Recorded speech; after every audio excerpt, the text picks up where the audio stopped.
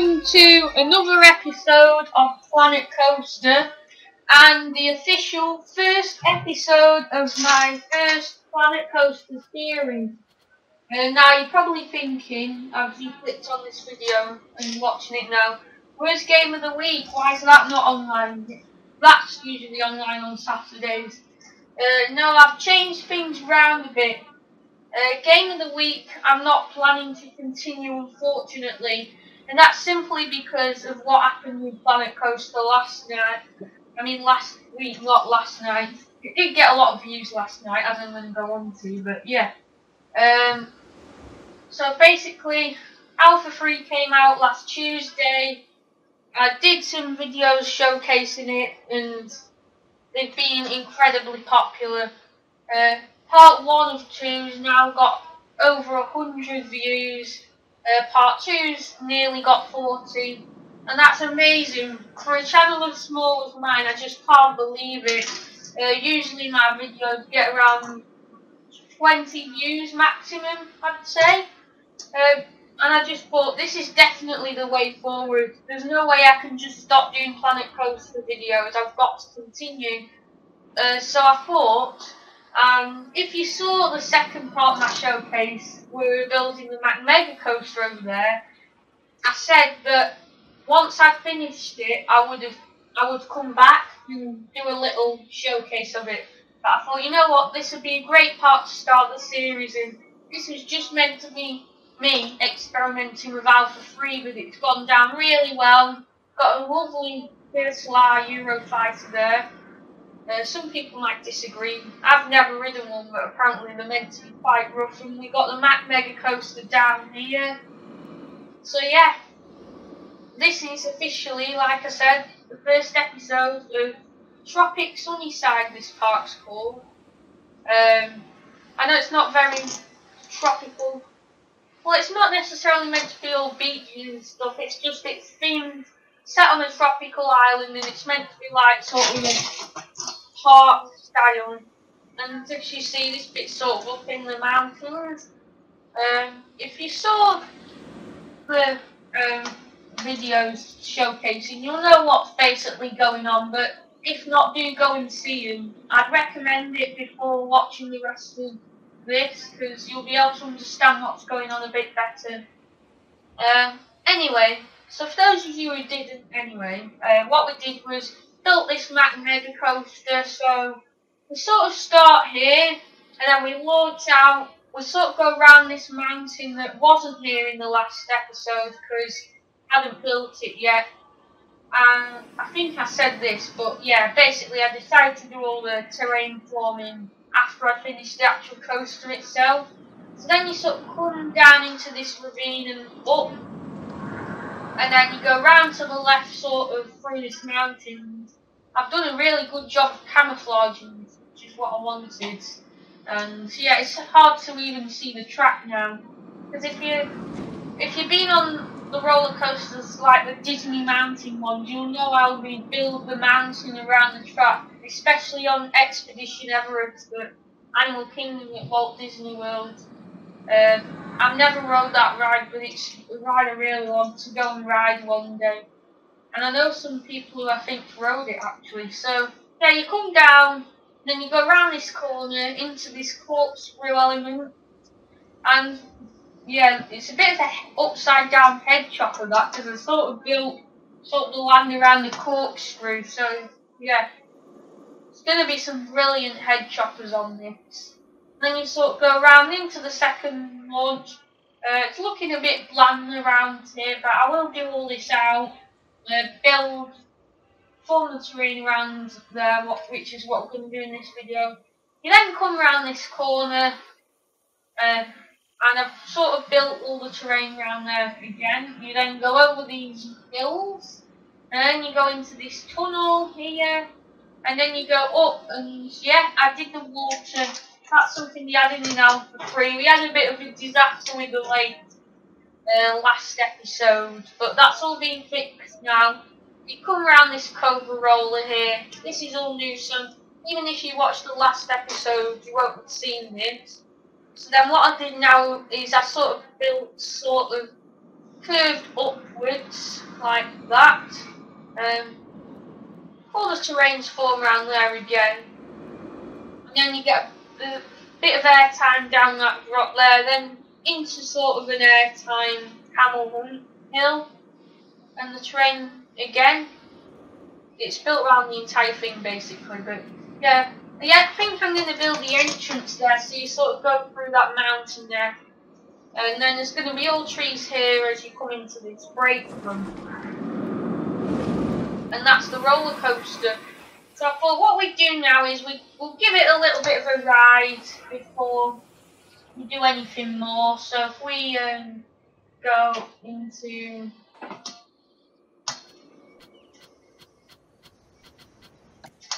camera there, a little bit late, and also there's a tunnel there that it goes through, a built tunnel. So as you see, you come out into this corner, and like I said, the terrain is all built around it to make it a bit more immersive. So here we go then into the loop. Like I said, when this is completely finished, there will be a separate POV of this. Like we did with RCT3, we're going to have POVs for the rides. So it's the corkscrew. See what I mean? Look how close the terrain is to that corkscrew. Then go up into that launch there. Bit of airtime now. And if you watched the last video, you'll know how enthusiastic I was about this ride. So yeah, that's the total roll over the lake. And then you go up here and down.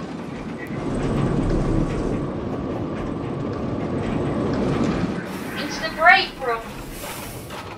Stops quite suddenly, but it doesn't matter. What I'm going to do now is, and if you watch my Planet Coaster videos, you'll know I like to fast forward time. I'm sorry about this, guys, getting out of this camera. You'll know that if you've watched my other videos, I talk about how on my screen it doesn't appear the sides, but on yours it does. And actually, I forgot, you can just press escape so we don't have that problem. And I'm just going to speed up time a bit. So we get back to day again. So I've done most of the terrain forming already, but there's still bits to do. So what we're going to do now is we're basically going to form the terrain around this. Then probably in the next video, we're going to move on to something else. Actually, what we need to do is we need to,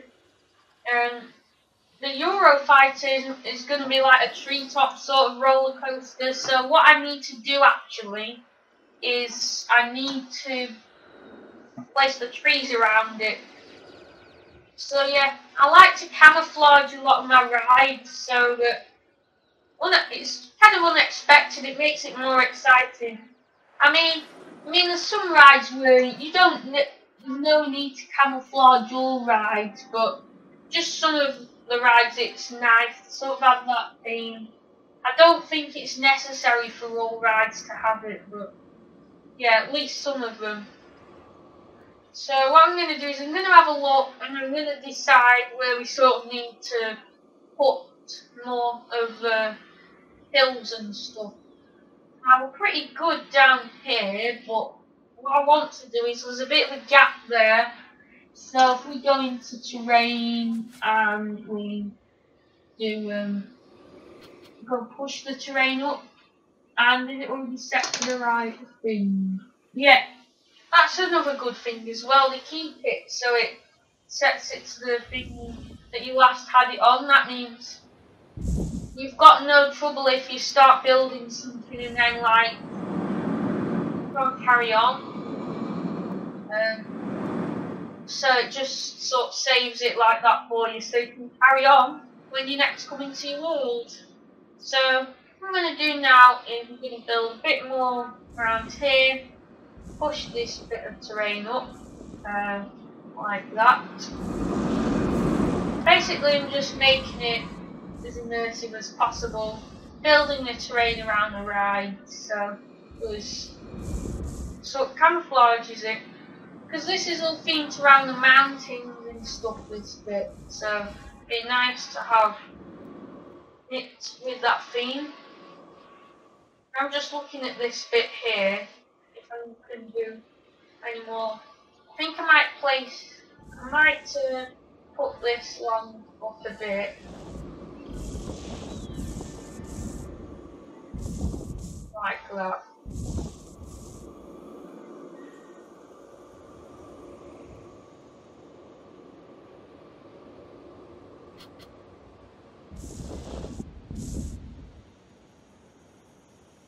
And I don't think I might mention this before, but the terrain editing in this game is so much better than RCT3 by such a long way. And I think I did mention this, and I'll mention it again.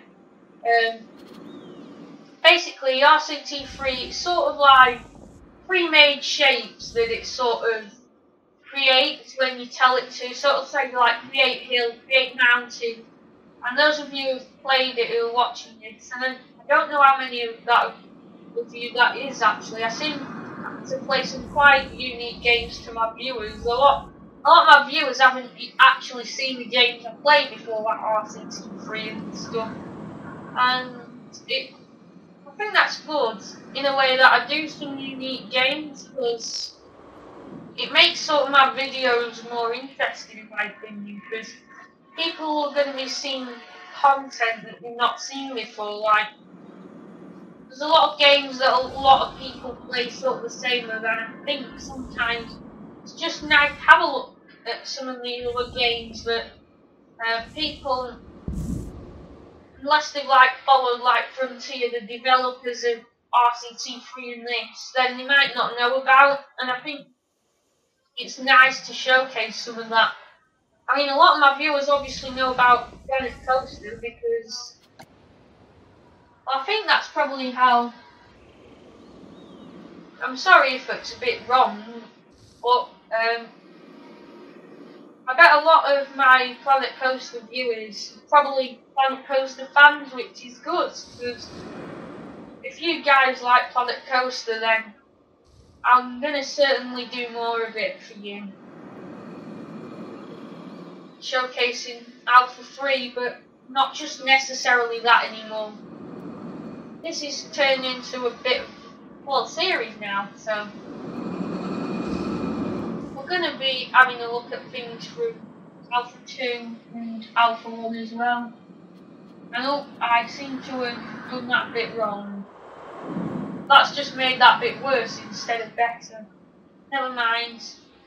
We'll soon be able to fix that if we go up.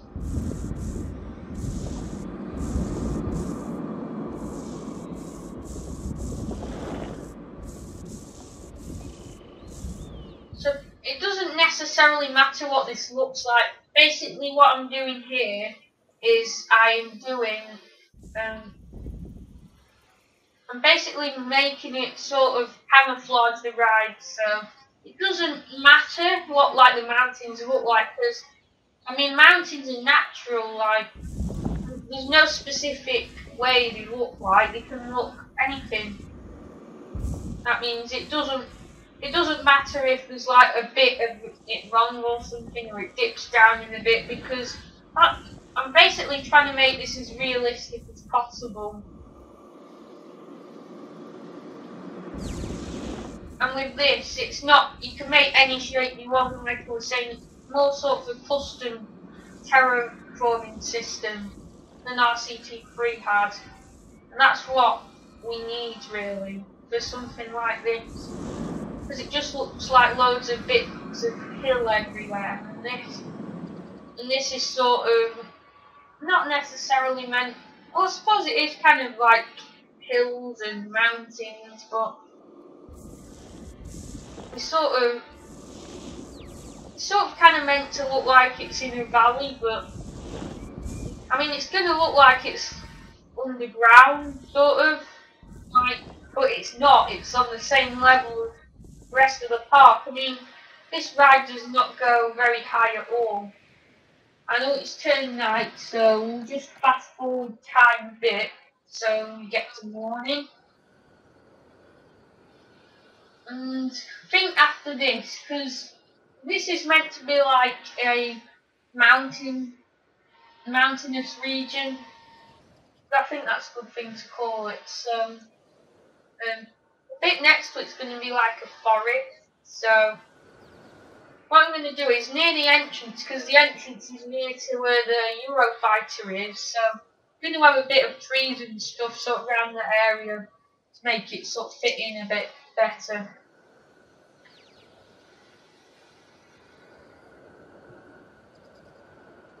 And basically I'm just waiting for it to become day, because I've zoomed out really far up, so we'll have a look at this now. I think this is looking really good, to be honest.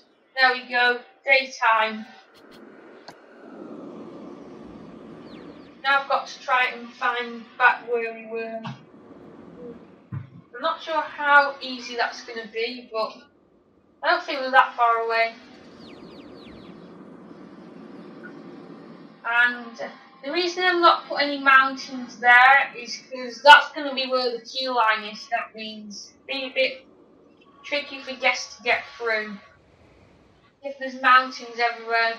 And whoa, I haven't done a good job at these mountains. I can hardly tell where the ride's supposed to be.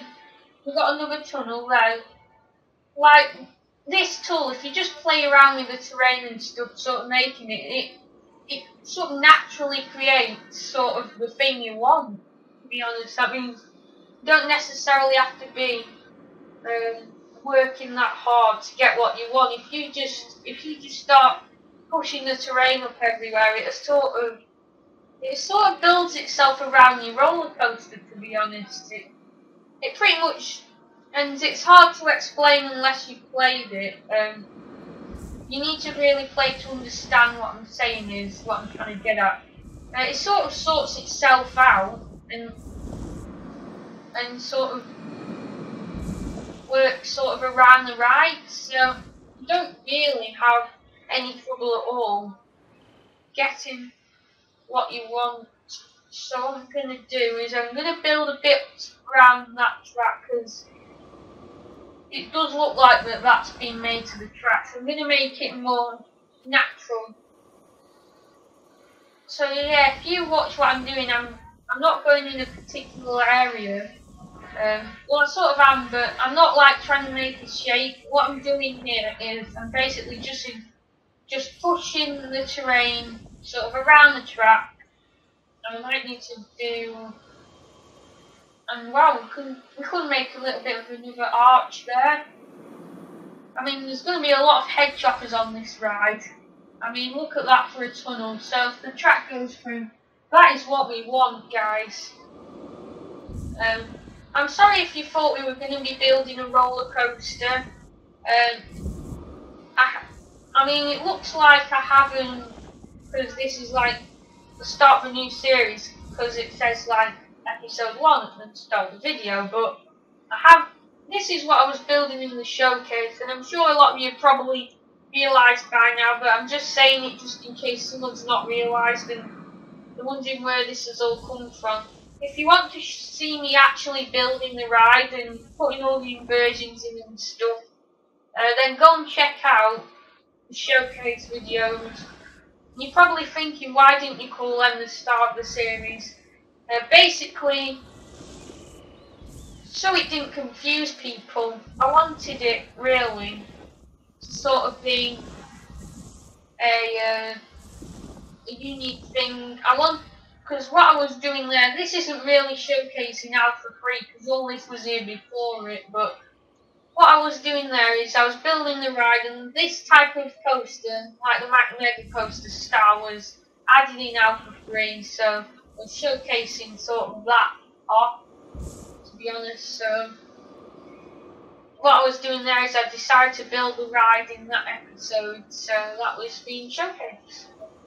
So we come out to here, and I think I'm going to build a bit of terrain around here, because it looks like it comes out into the middle of nowhere. So I'm going to build some hills and stuff sort of around the lake. So if I go like that,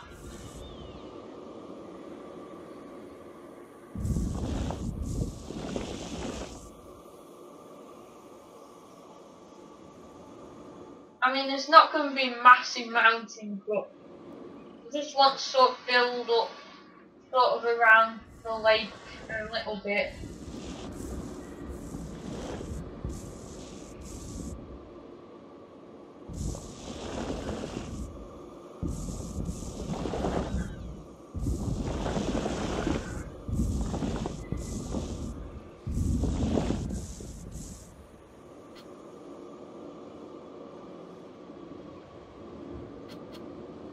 It's actually quite a big lake, this.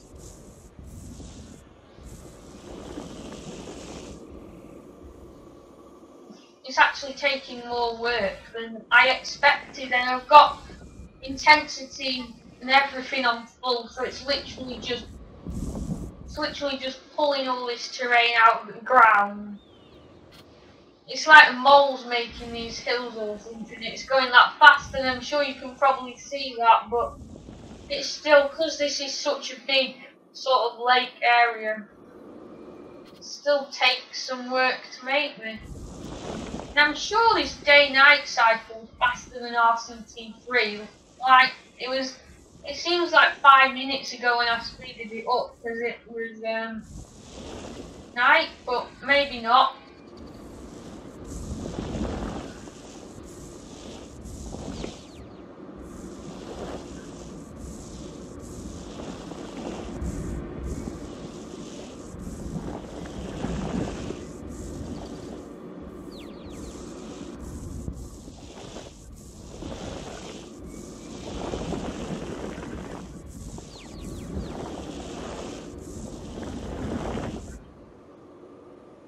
Right, let's have a look at this.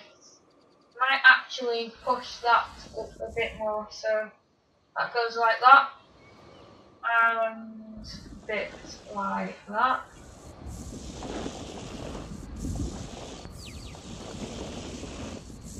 There we go. I think that looks okay. I'm just going to have a look how much time we got left. See.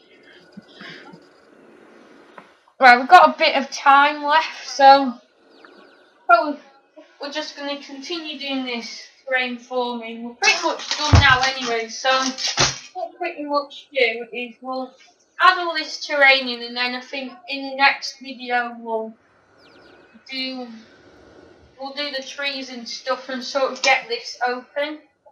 I might actually, because I've sort of done a lot of work today with the terrain and stuff, I might just do the trees between this and the next video, because then we might get a chance to build a roller coaster and start one possibly.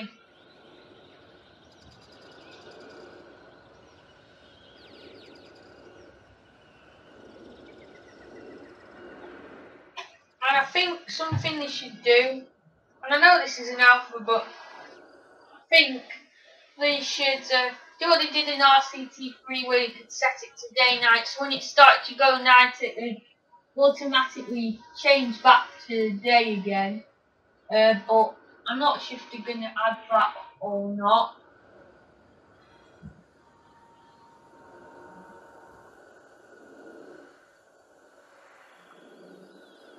So if we go around here, and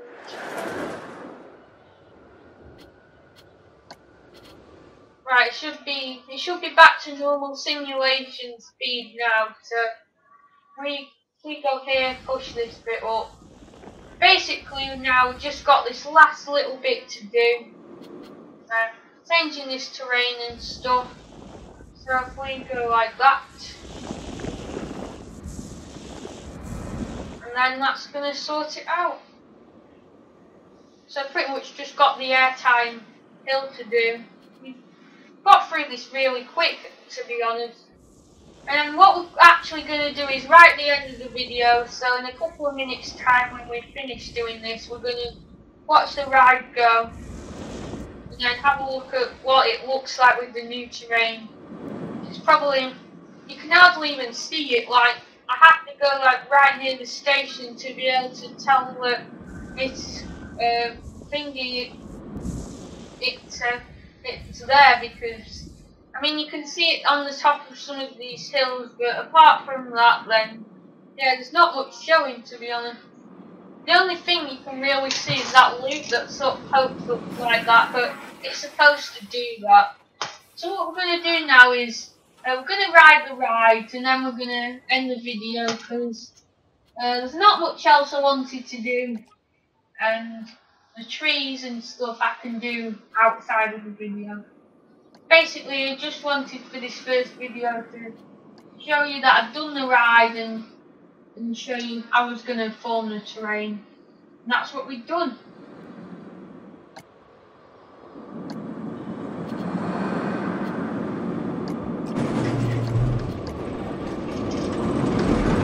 No, is it not going to go back to the start? Oh, there was not much to see before that anyway. I hadn't really done anything to that bit of the ride, so I've not missed a lot. So this is pretty much all the terrain, but there's just trees to do now, which I'm going to do in the next video, like I said. So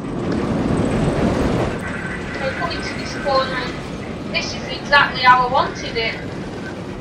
All these tunnels and stuff, and then we go over the lake. Like that. And that is what I call a roller coaster. So when I do the next video, I'm also going to do a POV to go with it. So that sort of showcases the ride with all the trees and stuff. Because there's going to be a few trees around sort of where the queue is. And there we go, back into the station.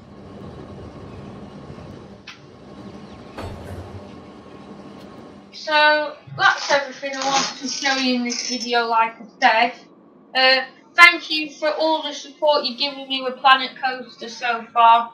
The 2 videos that are already online, well there's 3 altogether. There's the Game of the Week one, and then there's the 2 showcasing Alpha 3. They've all done really well on the channel. They're some of the most popular videos I've ever done, and I'm sure this will be the same. So thank you for your support, thank you for watching, and I'll see you all next time. Bye!